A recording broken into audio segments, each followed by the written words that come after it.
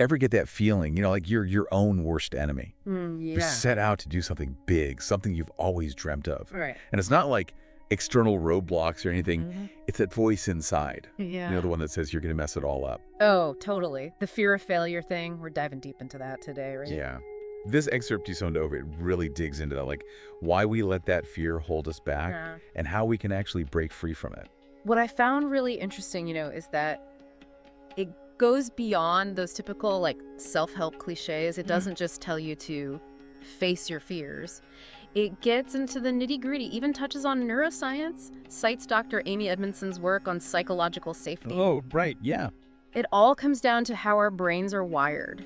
They're basically programmed to steer clear of anything that might lead to like shame or embarrassment.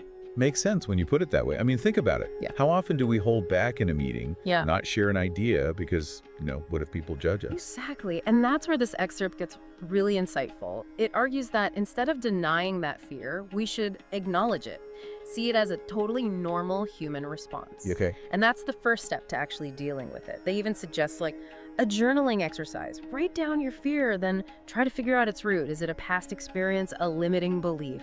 Stuff like that. That's actually a pretty practical approach. I like that. But it's funny because then the source goes in this whole other direction.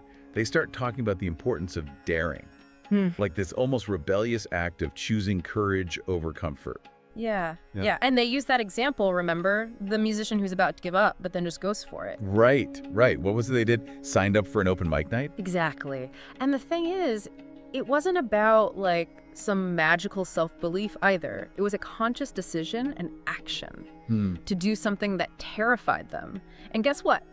They totally bombed. Oh, no. Yeah, it did not go well. I can only imagine, but I'm guessing it was a huge learning experience. Oh, absolutely. And that's the whole point, the big takeaway. It's not always about perfectly achieving that initial dream. It's more about the journey, the resilience we build by taking that chance. Even if we stumble, even if it doesn't go as planned, those experiences, they can open up all these unexpected doors, new possibilities. So it makes you think, doesn't it?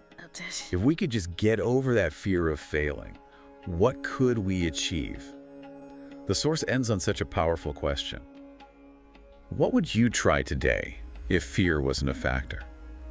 It really makes you stop and think. It really does. What about you? What comes to mind for you? What's that thing you'd go for, if you could silence that inner critic? It's funny you should mention that. There's this thing I've always wanted to. No way. You Oh. can totally do it. Seriously. Yeah, you think so? Absolutely. And you know what?